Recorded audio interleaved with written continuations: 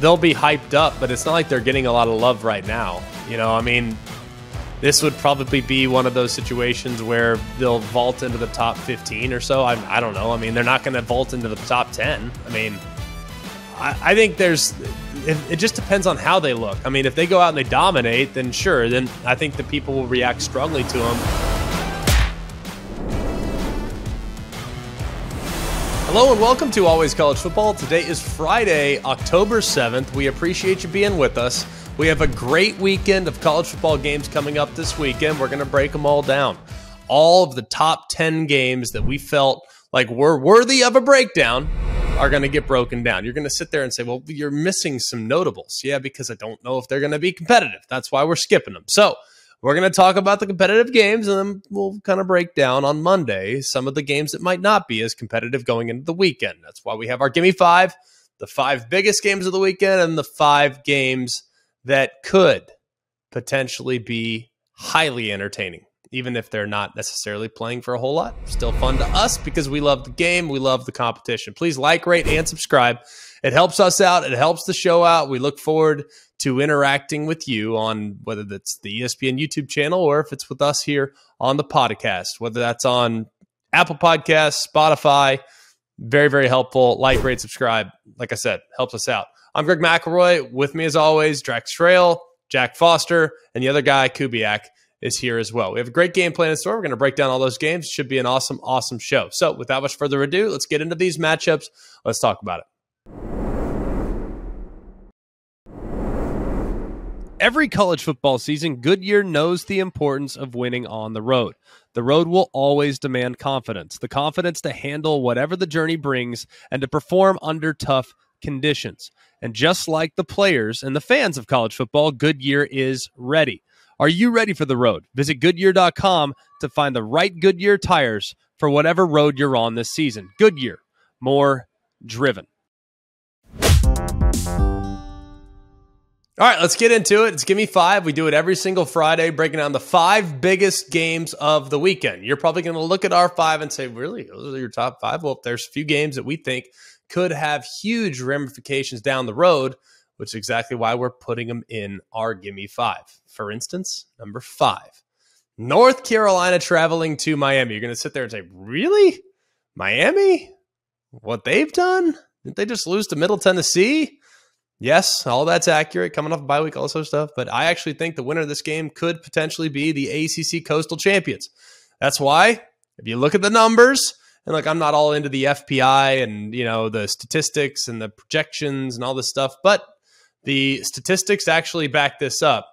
Miami is the lone ACC team so far that's yet to play a conference game. So we're going to find out exactly where they're at. But currently, right now, according to most models' projections, Miami actually still has the highest chance to win the Coastal Division. Why is that? I'm not sure, but that's what the models indicate as of right now. Meanwhile, North Carolina is the second highest chance of winning the Coastal, and the winner of this game will actually have a greater than 50% chance of getting to the ACC Championship game. So this is actually a very important game in regards to conference championship status. Now, North Carolina is actually 3-0 under Mac Brown, and they, of course, they're trying to go for 4 straight, and that would be the longest win streak by either team in series history. So, possibility of pretty significant feat there if Mac Brown can get to 4-0 against the Hurricanes. Of course, the different Hurricane group, obviously different coach, different staff, all this other stuff. But either way, let's talk about North Carolina's offense going against Miami's defense. Drake May's been off the charts good, dude. This guy is phenomenal. Not only has he been great throwing the football, he's accounted for 22 touchdowns overall, 19 passing touchdowns, 3 rushing touchdowns, but he only has just 1 interception. So he's making great decisions as well. If you look at his total QBR, all the numbers support his efficiency. And I think he's going to be going against a defense that is somewhat gettable. However, the numbers would indicate that Miami's still pretty good, and we'll talk about that in just a minute. But man, the last time out, they gave up 4 plays that went for at least 69 yards against Middle Tennessee State. Not good, right? They are a big play offense, North Carolina is, and if they can create the same type of explosiveness against Miami, then it could be tough sledding for the Hurricanes. The one thing Miami is doing well is they're generating an awful lot of pressure. 38% of opponents' dropbacks are being faced with pressure. That's the highest rate in the ACC, and that's the 6th highest rate in the FBS. Now, Drake May's still been pretty good, even while under duress. So he has yet to throw an interception. He's got 5 touchdowns under duress. And I think that that's something that needs to be taken into account. This is a young man that hasn't played a ton of football at this level. He's only a redshirt freshman, but he has handled pressure extremely well. The other thing, too, Miami's done very well this year is they've been pretty good against the run. They're the 2nd-best team in the ACC, allowing less than 3 yards per carry. Clemson's the best. They're sitting there at 2.4. Miami's the 2nd best in regards to rush defense. They're allowing 2.8 yards per carry. So we'll see whether or not that gives, because we all know what happened a couple years back. The last time North Carolina visited Miami, what'd they run for? 544. That's right, 544. Javonte Williams, Michael Carter, pretty dang good 1-2 punch. Of course, I don't think that Miami fans have forgotten that performance. More on Miami's defense down the road, but we'll figure them out down the road. I don't know where they're at exactly right now. Are they good? Are they bad? Are they okay? I'm not sure. We'll find out. I do think Miami's offense has their issues. Now, they've been without top 2 running backs, top 2 wide receivers, and a tight end. So they've been without a lot of playmakers. There's some rumors that they might be getting healthier this week, coming off the bye. Not sure at this point what the availability will be for some of those guys that are missing some time. Van Dyke has been the main issue at quarterback. Last year, he was awesome. This year, not so much. He's posted a 41 total QBR this season. That's 12th out of 14 in the ACC. Think about that. This guy was talked about being a first-round pick, and he's 12th out of 14 in the ACC. And if you look at how he played against Middle Tennessee, it was probably his worst performance of the year, if we're going to be completely honest. It was his lowest QBR total as a starter. And he will have an opportunity now to rebound against a defense that has been extremely gettable this year. North Carolina struggled. However, North Carolina, the last time out against Virginia Tech, and granted, take it with a grain of salt, it's Virginia Tech, they finally looked halfway decent on that side of the ball. Now, a lot was talked about in the offseason. The hire of Jane Chizik, it did not pay dividends in the first few games, but last week maybe they're starting to take strides in the right direction. They allowed Grant Wells last week just to throw for 139 passing yards. So maybe they're taking steps. I do think that Van Dyke needs to be more aggressive. He's not taking the shots downfield that he was attempting last year. Of course, Josh Gaddis, new offensive coordinator, maybe they're just not meshing all that well right now. But Van Dyke looks at times apprehensive when it comes to cutting it loose. A little bit like Spencer Rattler last year prior to him getting replaced. So hopefully Van Dyke can come out of his funk, because the kid's a very, very talented player. I lean North Carolina in the game because I haven't seen enough from Miami. But either way, this will be a very important game here when it comes to deciding the division. If it's North Carolina that wins, like, how does Mario Cristobal kind of rally the fan base and the team to pick up for the rest of November and the year after a 3-game losing streak nobody really saw coming? Ain't going to happen this year. I mean, the fan base, they were ranked 16 though. I mean, so they people think in Van Dyke coming back and like all these things were coming out, but I don't know. So what do you see from them if they lose this game? I mean, they're in trouble. But it's a transition year. I mean, it's year one of a new regime. I'm not going to really evaluate where Cristobal is right now based on what he's done through 5 games in the year. Like, it's been bad, sure. The performance against Middle Tennessee defensively was awful. The performance against A&M offensively was awful. Maybe they can get things going in the right direction. But at this point, man, I have low expectations for what I'm seeing from Miami. Maybe they can get back on track. I hope they can, because we had all left, Notre Dame for dead, and the get right recipe was playing against North Carolina. So we'll see. Fingers crossed that things can get going in the right direction for the Hurricanes. Let's move on to game number 4. Florida State at NC State. This is the bounce back bowl. Okay. Florida State's offense right now, Jordan Travis is having a great year. We've seen what he's been able to do. And if you look at what he's done up to this point, he's actually on pace to have the best season for an FSU quarterback. And they've had a couple good ones, might add. There've been some pretty subpar ones, I might add, as well. But it's on pace for the best season by a Florida State quarterback since Jameis Winston won the Heisman in 2013. So statistically speaking, things are looking good for the quarterback spot. He's coming off of his 2 best single games in terms of passing yardage, and he's really started to have some wide receivers and some weapons emerged as a really solid receiving core when last year you could make the case it was the worst in the ACC. This year you can make the case it's the best in the ACC. So a lot to really account for when evaluating these players. Now, I don't know if they are the best, but they certainly can make a case for it with what Micah Pittman's done last week. Couple touchdowns, 5 catches. He's starting to come on as a nice catch and run option. Johnny Wilson, of course, his length. He had 6 catches for a touchdown, 85 yards, plus what he did a couple weeks ago against Louisville. You see the weapons that are starting to come to the forefront for this passing attack. Of course, ultimately, Florida State's always going to be about running the football. Their offensive line needs to be better. They've been a little banged up there on both lines of scrimmage. Hopefully, they'll be better against a really good NC State defense. Meanwhile, NC State offensively, they have been substandard, really substandard based on what we thought they were going to be coming into the season. Now, they got to get things going. If you look at this, they've really struggled this year in their 2 games against Power 5 competition. They've managed to average just 23.5 points per game and 274 yards per game. That's a scary thought. Now, Clemson's defense is legit. Let's take that into account. Texas Tech is not legit on the defense side of the football. They're good. They're fine. They're all right. But it's not like we've seen a whole lot from NC State offensively. Their yards per game mark against Power 5 opponents is 100th in college football. That's the lowest among teams that are currently ranked. All right. So far, they rank 95th nationally in yards per play at just 5.4 yards per play. They have very few explosive plays, just 19 plays that have gone for more than 20 yards. That's also 95th in college football.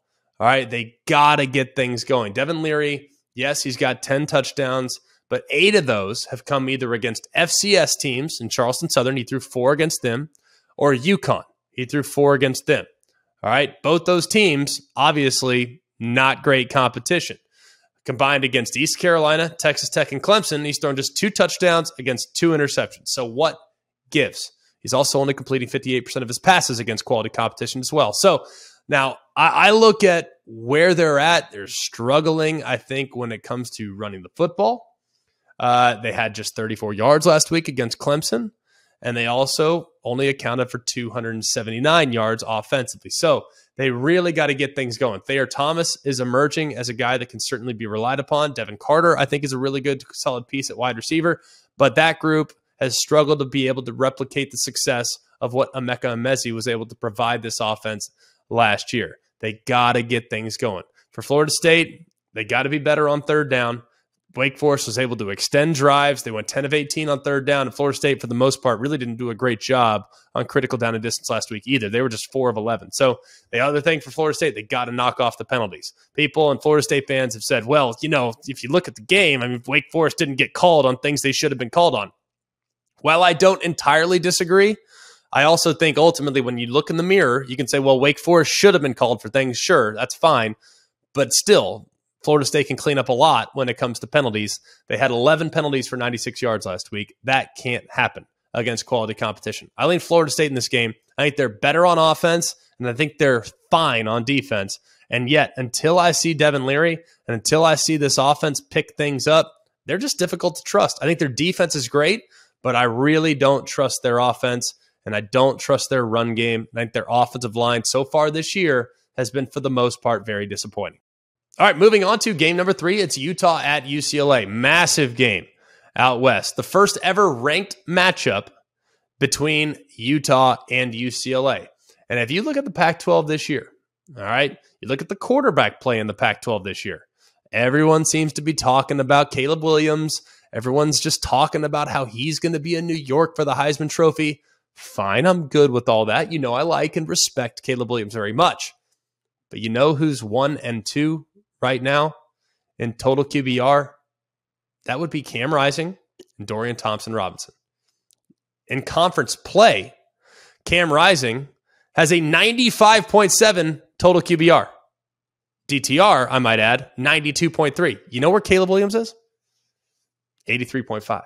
So not only are they 1 and 2, but they're 1 and 2 by a fairly wide margin. It's fairly significant when you take all that into consideration. Now, Utah, over the course of time, has not been great against UCLA. They're 8 and 11, but they've won the last 5 against the Bruins. The only longer winning streak in the series belongs to UCLA. That was when they won the first 8 games of the series between 1933 and 2006. So if you want to go back over the course of 8 decades, yeah, sure, UCLA might have had Utah's number, but in recent times, it has not been as favorable for the Bruins. Now, when you look at Utah, they fare very well in ranked matchups. In the AP poll era, in ranked matchups, when Utah is the higher ranked team, they are 5-1. Okay? I think that's fairly significant when you think about where they're at. The other thing I'd say about this, if Utah, we know Utah is a really good team at home, Utah on the road, not great. All right? Let's just assume Florida finishes strong, right? Just assume Florida goes on and plays fine down the stretch and all is well and good in Gatorland. Well, assuming that Florida finishes strong, Utah has gone just 2-8 in its last 10 games away from home against teams that finished with a winning record. Think about that. 2-8 away from home against teams that finished with a winning record. Now, I think Florida's going to finish with a winning record, and I'm fairly certain that UCLA is going to finish with a winning record as well. So Utah has not been great on the road. This should set up nicely for them. However, we've kind of documented UCLA's home field advantage, not great, but either way, this is still, I think, going to be a difficult task for Utah to go on the road and to play against a team that is feeling really good about where they're at. UCLA, I think, is a resilient bunch too.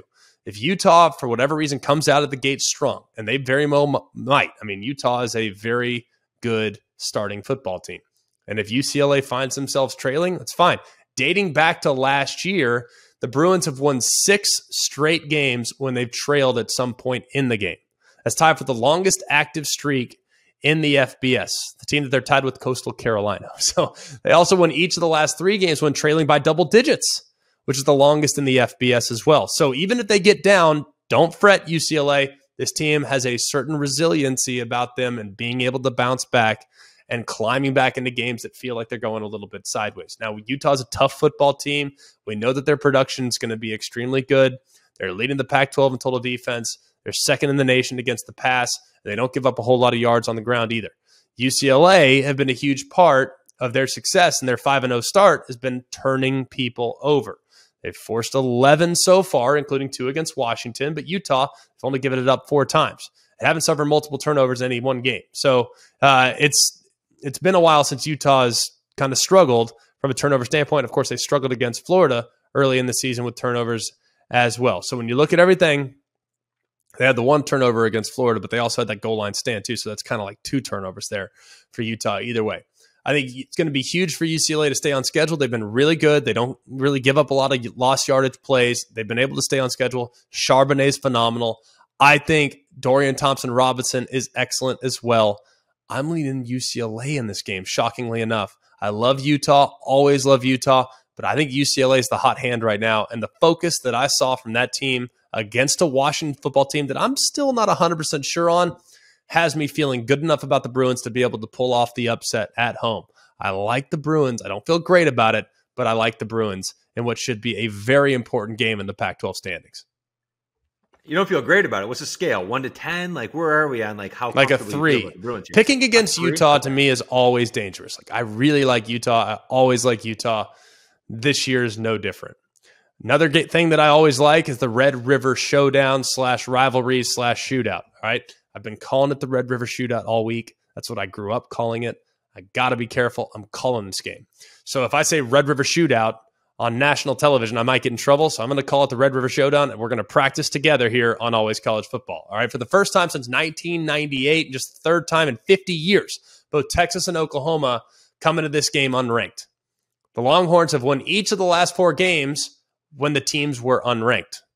They're also favored by north of a touchdown in this one. So something maybe to consider when looking at the trends and the historical significance of these teams being unranked. But since 2014, no series in college football has been more dramatic. All right.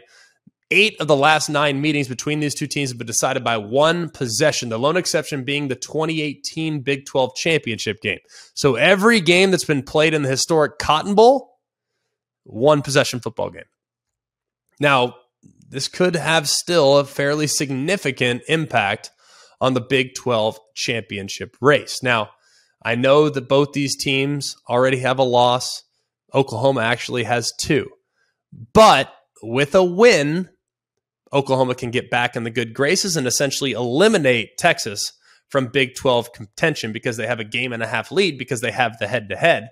And then obviously, if Texas wins, Oklahoma with 3 losses is all for the most part, done when it comes to the Big 12 championship race. So a very significant game for both teams in regards to getting their first goal done in the year, and that's to win or get to the Big 12 championship game.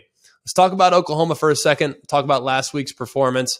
It was a really ugly performance. There's no denying that. They gave up 55 points. It's the second most allowed in a game by the Sooners against an unranked opponent in their program history. All right, they gave up 59 to Texas Tech back in 2016, but you know who the quarterback was at Texas Tech? That'd be Pat Mahomes. Giving up that many points to Pat Mahomes, as we've now found out, is nothing to be ashamed of. All right, but you look at the quarterback situation of both places. That's obviously significant. Quinn Ewers coming off an injured shoulder, thought he might play last week. Is he cleared this week? We'll find out. All signs and all indicators point to him starting the game this week against Oklahoma. Will there be rust? We'll find out. I think it's something significant to monitor. If for whatever reason he can't go, Hudson Card's been just fine in relief over the last few weeks. And then for Oklahoma, Dillon Gabriel went out with 9:40 left in the second quarter against TCU. He got hit. He's been going through concussion protocol. Still TBD on his availability. If he can't go, it'll be some blend of Davis Bevel or could potentially be General Booty as well. We'll find out exactly what it looks like. Last week, it was Davis Bevel. They had 190 yards of total offense when Dillon Gabriel was in the game, so just around 20 minutes of game time. In the final 40 minutes of game time, they were able to muster just 165. So clearly, Dillon Gabriel, very important to the success of the Oklahoma offense. Let's talk quickly about Oklahoma's defense against Texas's offense. We all know that Oklahoma's defense is one of the worst in the Big 12, at least up to this point. The last 2 games, they've allowed 509 yards against Kansas State and 668 yards against TCU. Not good. The 1,177 yards allowed are the 5th most the Sooners have ever given up in any 2-game stretch in the last 15 seasons. So something very, very significant. The most problematic, I think, for Oklahoma, though, have been the yards given up on the ground. 275 yards in back-to-back games for the first time in the Big 12 era. And I think what's most scary about that is that quarterback run game, both Max Duggan and Adrian Martinez for TCU and Kansas State, respectively, they've gotten a lot of yards themselves.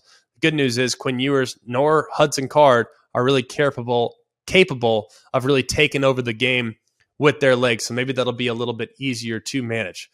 Bad news is you have to go against Bijan Robinson. And we all know what Bijan Robinson's all about. He's accounted for nearly a third of Texas's yards from scrimmage. Whether it be running it or catching it, Bijan Robinson is kind of in a class of his own when it comes to being effective at running back there in college football. Now you also have to account for Xavier Worthy, and you have to account for Ja'Tavion Sanders. Worthy's an excellent receiver. Sanders is an unbelievable tight end. He's got 3 touchdown receptions already this year and was a big featured player in their most recent game against West Virginia. Right now, I think it's going to be very, very interesting. I'm, of course, calling the game, like I said, so I won't make a pick. I won't make a lean, but I think it's going to be a really interesting game because I don't think Oklahoma's anywhere near as bad as they showed the last couple of weeks. And I still think there's some question marks about Texas on both sides of the ball. Should be an awesome one there in Dallas. I can't wait to be there. It's a bucket list game for me. I'm thrilled and honored to have the opportunity to be a part of the call alongside Joe Tessitore and Katie George. Finally, game number 1. It's the best game of the weekend in my eyes. A very impactful game, I might add, as well. Ultimately, will it factor into who goes to Atlanta for the SEC championship game? I don't think so. But still, it's a highly entertaining game. Vegas agrees. It's a 3-point line as of right now. LSU is a 3-point dog at home to the Tennessee Volunteers. The Volunteers are seeking their first 5-0 start since 2016. Prior to 2016, their last 5-0 start was back in 1998. Anyone that's watching this knows what happened in 1998 when Tennessee started 5-0. They won the national championship. The Tennessee is making its first trip to Baton Rouge since 2010. I was still playing. in 2010. All right. The Vols were flagged for having 13 players on the field in this game. Y'all remember this? This is wild. It was absolutely wild. They were flagged for having 13 players on the field on the final play of the game. LSU scored the game-winning touchdown on an untimed down. And each of the last three meetings between these games, including 2010, the other games were in 2005 and 2000. Both those games went to overtime. So LSU's won the past 5 overall meetings. That's the second longest winning streak by either school in series history. Tennessee won 10 straight from 1934 to 1959. So not really a rivalry game, but it's kind of a wacky one, especially knowing what happened the last time Tennessee went to Baton Rouge. I remember that game vividly. Derek Dooley jumping up and down on the sidelines. I can literally remember it like it was yesterday. Let's talk quickly about Tennessee's offense. They are leading the FBS in total yards, 559 yards per game, and are tied with TCU for second in scoring offense, nearly 49 points per game. So they're just behind Ohio State. Ohio State's at 48.8, TCU and Tennessee 48.5. So splitting hairs here. Among the best, obviously, when it comes to putting points on the board. When you look at LSU, they've been really good on the defensive side of the football. They really have. They did give up 24 points in its season opening loss to Florida State. But remember what happened in that game. Dropped a couple punts, bad field position on a few different occasions. And they've won 4 straight now after that loss, and they haven't allowed more than 17 points in any of those games. Now, they've played some good offenses too. Not necessarily Auburn. Mississippi State's pretty good. And they held Mississippi State in check, especially there in the second half of that football game. It's the first time since 2012 that LSU has held 4 straight opponents to 17 or fewer points. And the last time they did so in 5 straight games was back in 2011. Remember that team? They got to the national championship game, one of the best defenses we've seen in a generation. LSU's offense against Tennessee's defense is where it's going to get really interesting. Jaden Daniels, now he's been a little bit banged up the last couple of weeks. People have said it's a leg. People have said it's a hip. People have said it's a back. Who knows what it is? Doesn't matter. I know he's not 100%. He's riding the bike for quite a while against Auburn there in the second half of that football game. He actually was replaced by Garrett Nussmeier down the stretch. Could he have returned? I don't know. But either way, if he's not at 100%, that is significant, knowing just how much he's meant to this offense. Not just running it, but throwing it as well. Daniels and KJ Jefferson are the only SEC quarterbacks with 900 passing yards and 300 rushing yards this year. Meanwhile, when you look at what's going on at wide receiver, Kayshon Boutte, for those that are saying that we're mispronouncing it, it's Booty, Bootee is the pronunciation guide chart. So it is Kayshon Boutte. All right, not Boutte. It used to be Boutte. It changed this offseason. Don't ask me. I don't answer these things. All I can go off is the pronunciation guide. It's Boutte, okay? Kayshon Boutte has returned to the lineup. He missed the game against New Mexico because of the birth of his son, but the guy has not been a factor at any point this year. He's only targeted twice, had a drop, and had only 1 catch last week for 4 yards. In 3 games against FBS opponents this season, he has 6 catches for 55 yards on 16 targets and has yet to score a touchdown.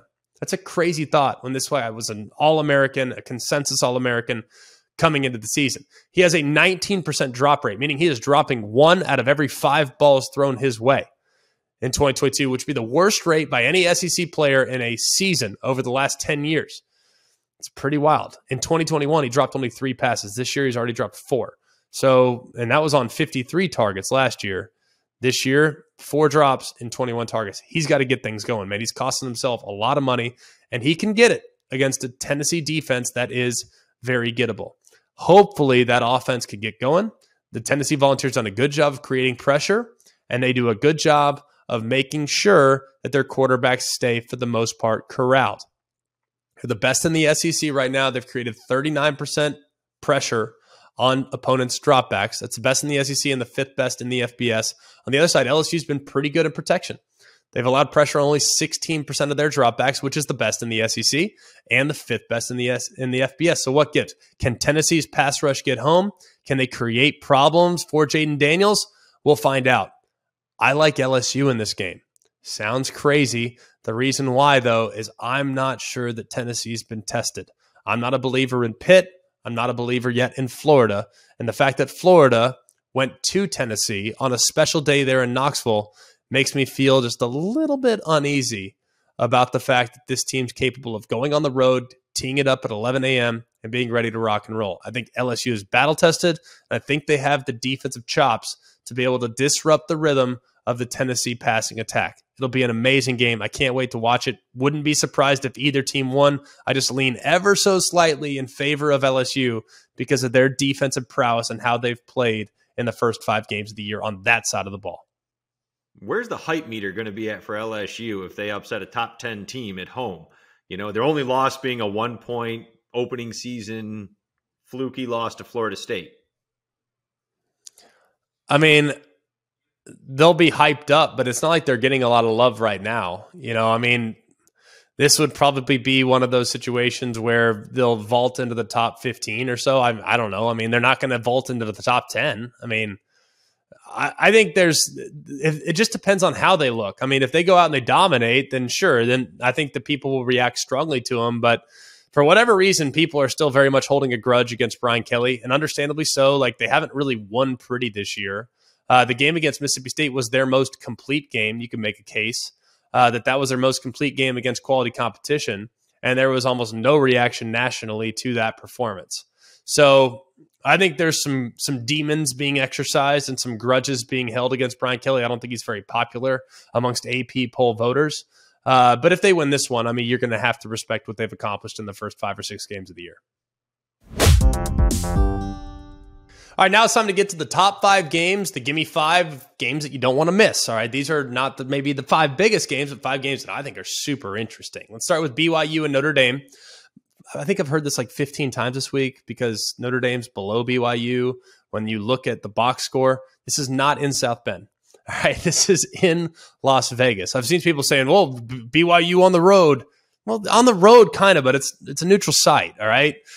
So just be careful when evaluating that. It's like, oh, man, with Notre Dame at home, 3.5 points. Like, oh, God, I got to take the Irish. They're not at home, all right? They're in Vegas, all right? So be careful with that. Look, Notre Dame started 0-2. There's no denying that they didn't look great in the first couple weeks of the season, but the last couple games looked pretty good. Drew Pine's starting to settle in a little bit at quarterback. We know that he replaced Tyler Buckner, and it'll be up to Pine to kind of get this offense going against a good, solid BYU defense. Now, their offense has not necessarily been great, but they did show signs of life against North Carolina a couple weeks ago. Now, BYU's 72nd in rushing, somewhat gettable on the ground. However, if you look at their defense, they gave up kind of a bunch of yards to Laga last week, the Utah State quarterback who was thrust into the lineup. Is that an indicator of poor defense, or is that an indicator of the fact that they weren't really prepared for Laga to be the guy? I'm not sure. We're going to find out. I do think that Audric Estime is a guy that you can lean on if you're Notre Dame. He seemed to break through a little bit against North Carolina. They had 576 yards of total offense. They had 287 yards on the ground. So I do feel like this Notre Dame rushing attack can run the football with enough efficiency to be able to keep a potent BYU offense on the sideline. If you look at this offense, man, for BYU, Jaron Hall's phenomenal. He threw for 274 and 3 touchdowns. He's now thrown for nearly 1,500 yards and 12 touchdowns with just 1 interception on the season. He's going to be going up against, however, one of the better secondaries in the country. This is a really good group in the back end for Notre Dame. When you look at what Notre Dame has been, yes, they're struggling at times offensively, but I do think defensively they can do enough to make life difficult for the BYU Cougars. Look at BYU's defense, like we talked about a second ago. They're 41st in total yards allowed, and they're 18th against the pass, but they've really struggled. They're 92nd against the run, and Utah State just came off a 200-yard performance. Oregon also north of 200 yards. Could be an issue here when you look at Notre Dame with how they're starting to come along on the offensive side. I think they're going to lean on running the football. I think they'll take the ball out of Drew Pine's hand, and they're going to run it as often as they can until BYU could stop it, because that does one of two things. One, it wears out BYU's defense. 2, it keeps Jaron Hall and that potent offense off the field. I like Notre Dame in this game. It's not in South Bend, remember. It's a neutral site, but I like the Irish to get it done. I think they have superior personnel. Let's move to game number 4. You're going to say, Greg, what are you talking about? This game is so interesting to me. You got Purdue on the road at Maryland. Now, Purdue's offense, Obviously a different animal when Aiden O'Connell is under center. Now, it wasn't flashy by any stretch of the imagination last week. They averaged less than 5 yards per attempt. 40 attempts, 199 yards. But Aiden O'Connell was coming off that rib injury and looked like he was starting to get a little bit more comfortable as the game went along. Remember, too, Minnesota came into that game last week playing about as well as anybody in the Big Ten, not named Ohio State. And with Aiden O'Connell coming back, man, it looked like, is he going to be rusty? Is it going to work out? All these other things. I don't know. All I know is he's got a game breaker in Charlie Jones on the outside. The guy has 47 receptions for 588 yards and 7 touchdowns to lead the FBS in receiving touchdowns and receptions. He's a burner. And no one really knew, I think, a whole lot about this guy. Kind of came out of nowhere, caught just 39 passes in the last 2 years. Now, guys burst onto the scene and clearly is going to be an impact player from this point forward for Purdue's offense. Now, Maryland's defense, they've had their ups and downs, but if you look at their second half performance against Michigan State, 0 points allowed in the second half of that football game. So cautiously optimistic, maybe this group on defense is starting to take some strides, even though it's probably not going to be the group that they hang their hat on. The group that they're going to hang their hat on is the offense. The Terps offensively are no joke, all right? The run game is better. I like what I've seen from Hemby. Antoine Littleton has been a really nice piece, 120 yards last week. We all know that their receivers are off the charts, whether it be Jacob Copeland, whether it be Rakeem Jarrett, whether it be Jashawn Jones, is a really solid corpse of wide receiver. Really, really strong. Defensively, Purdue's very, very good, allowing just 214 yards per game in the air. That's 54th, but they're excellent on the ground. They're averaging just, a couple of, yards a game on the ground, not giving up a whole lot. They're 316 yards overall given up. It's pretty dang solid. That's 27th nationally. Purdue's about 2 plays away from being undefeated. Both teams are a little careless with the football, so it's a little bit difficult for me to kind of feel great about that. Purdue will turn it over, so will Maryland. But the problem is Maryland has a few more penalties and is a little bit more undisciplined, but they also have the home field. Give me the Terps. I think they have a little bit more firepower, and I think that Talia Tagovailoa, even though I'm not sure he's at 100% either, the run game and the balance that they'll have offensively is going to be the difference, whereas Purdue is obviously significantly more one-dimensional. Let's move to game number 3. I'm not sure why this game isn't getting the coverage it probably deserves, but I love this game. This feels like the Big Ten through and through.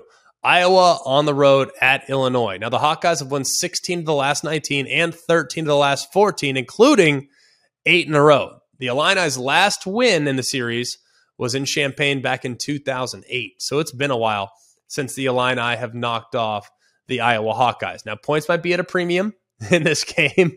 All right, the Illini, they lead the Big Ten in scoring defense, allowing just 8.4 points per game. And Iowa's not to be outdone. They're third. They're allowing just 10 points per game. Now, Illinois is yielding the second fewest yards at 229. Hawkeyes are fourth in total defense and allowing 254. So we're talking about great defenses for both teams. The Illini do a lot of things well that set you up well in the Big Ten. They can run the football, all right? They're averaging nearly 200 yards a game on the ground, and they can stop the run. They're allowing just 70 yards per game on the ground. Iowa does those things does one of those things well. They don't give up much on the ground. They allow just 93 yards per game on the ground, but they're running for just 88 yards per game. So a lot of things to take into account there. Iowa's offense against Illinois' defense. Look, defenses have obviously started to be able to slow down Arlen Bruce a little bit. They're starting to double him, starting to be a little more creative. He hasn't been as much of a factor recently, but you look at the tight ends for Iowa, very much a factor. They've combined for 15 catches for 222 yards and 1 touchdown in the last 2 games. Sam Laporta's the real deal. He has 100 yards in the last couple games, but Luke Lakey is also starting to become a factor and has first career touchdown, of course, against Michigan. You look at the Illini. The Illini, I think, excellent on the defensive side of the football. Where they're really, really good is right up the middle, man. These 2 defensive tackles can flat out get after you. If you don't know these names by now, you need to learn them. Johnny Newton and Keith Randolph are for real. They've combined for 40 quarterback pressures at defensive tackle. That's the most in the country by any interior defensive line tandem. Newton by himself leads the nation in quarterback hits with 12 and is tied for the national lead in quarterback pressures with 28. Randolph, meanwhile, leads the Illini in total tackles. How many times does a defensive tackle lead a defense in total tackles? Don't hear that very often. Tackles for loss, 6.5, and is tied with Newton for the team leading sacks. He's got 3 sacks. So he also has an interception, I might add, too. So these defensive tackles, they can wreak havoc there up front along the line of scrimmage for the Illini defense. Let's talk about Illinois' offense for a hot second against Iowa's defense. We all know what Iowa's defense is. They're the only reason why they've been in games really the last few weeks. They've been excellent on that side of the ball. I think this might be the best test that they've seen so far, potentially, and some people might disagree with that. People say, well, Corum or whatever, fine. Chase Brown, to me, has played as well as any running back in college football. Bijan Robinson, Blake Corum, and Chase Brown would probably be the top 3 at running back so far this year. It might be missing 1 or 2, so forgive me if I am. But off the top of my head, those are kind of the 3 running backs that have really stood out. Right now, he leads the Big Ten in yards per game on the ground. Chase Brown does at 146.6. And he's also the nation's leading rusher. Okay, he also has the most rushes of 10-plus yards. He's got 25 of those. That's 6 more than any other player. All right, he's tied for 4th in college football with 20-plus yard runs. He's got 7 of those. And he's tied for 2nd in 30-plus yard runs. He's got 4 of those. So if you look at where they're at, he's also the first Illini player ever to rush for 100-plus in 6 straight games. The guy's the real deal. He is the real deal. And then Isaiah Williams, I think, is really solid. Pat Bryant, very solid. Those are 2 good weapons on the outside. And Tommy DeVito looks very comfortable under center for the Illini. I like Illinois here. They've got a little bit too much offense, and I think their defense is really underrated. When you watch those 2 guys up front, they will destroy you.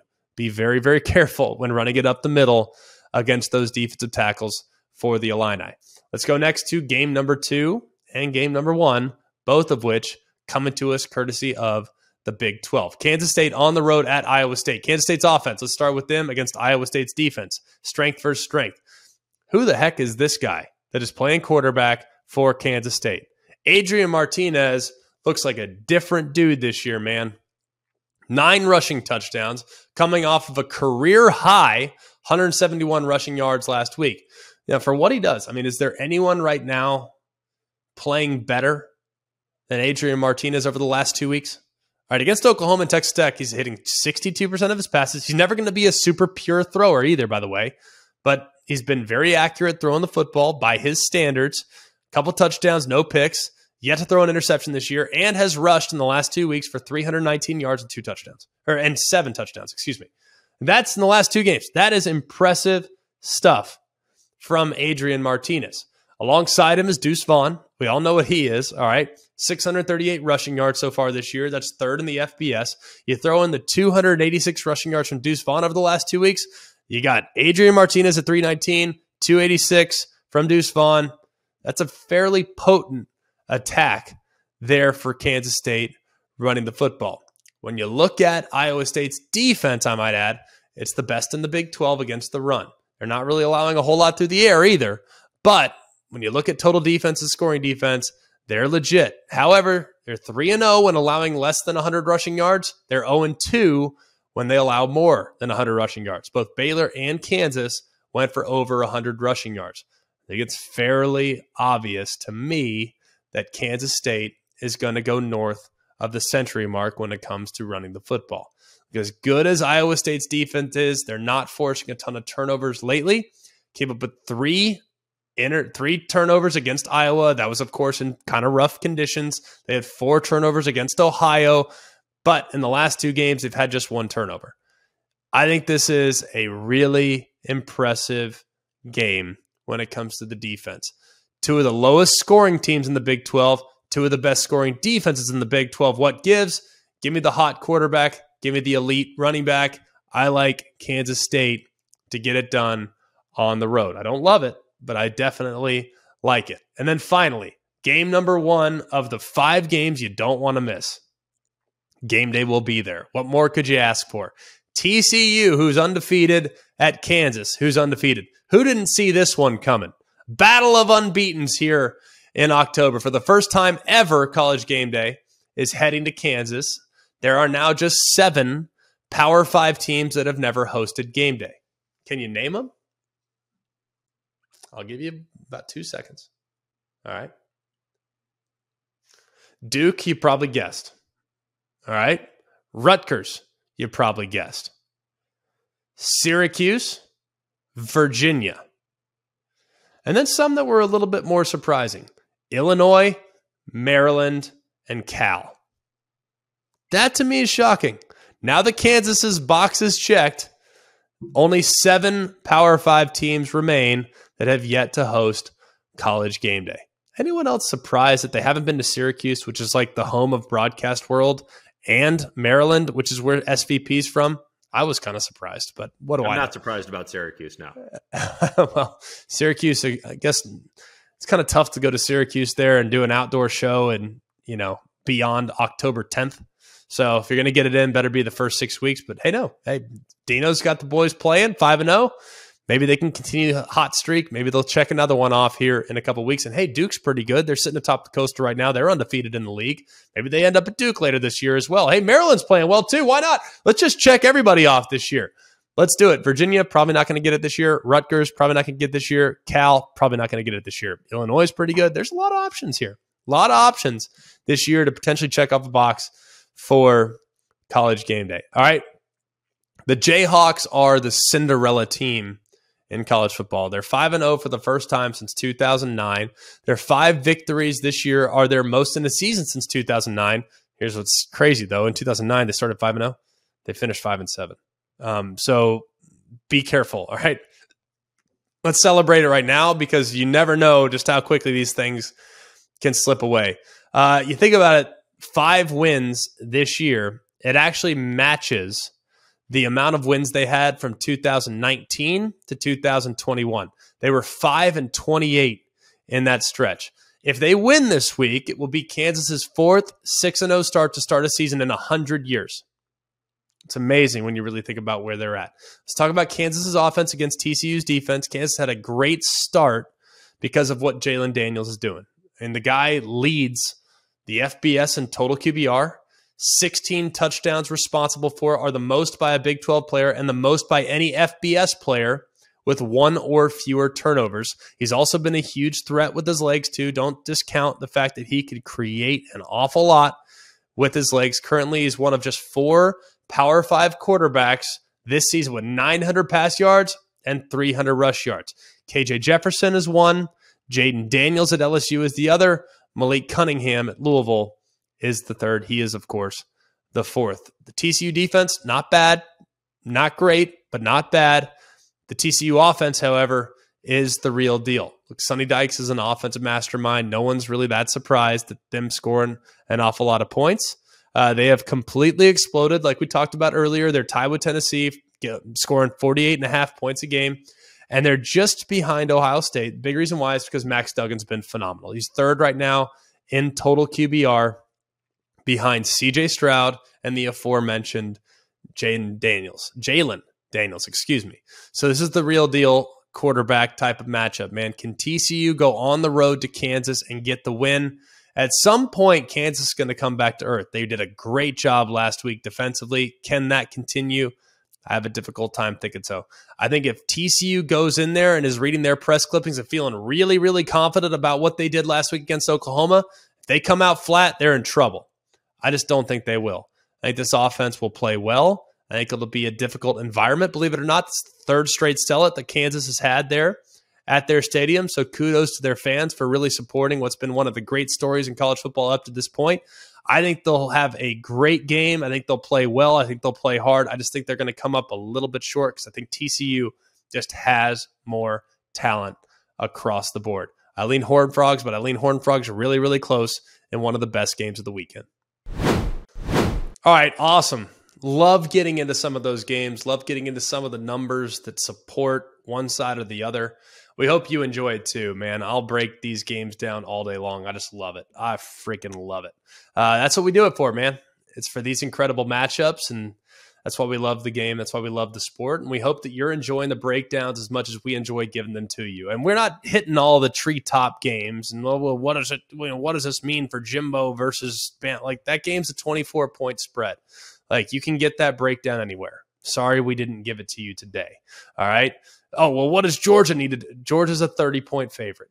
You know, you could get those breakdowns anywhere. So we hope that you Purdue fans and you Maryland fans and you Illinois fans and all these other people that don't get talked about enough, we hope you're getting it here when you tune in to Always College Football. Please like, rate, and subscribe.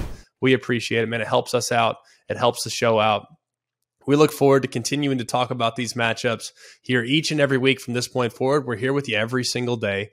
Not Saturdays, not Sundays, but every other day we're here. And we're actually here on Sundays when coaches get fired. So we're here, probably see you on Sunday, depending on how things go. Here at a few different places whose coaches are currently sitting on a very, very hot seat. We really appreciate it, man. Tell your friends. Hit us up in our social media at AlwaysCFB. Hit us up in our email at alwayscollegefootball@gmail.com. For all of us here at Always College Football, for Jack, for Coobs, I'm Greg. We hope you have a wonderful weekend. And remember, it's always college football.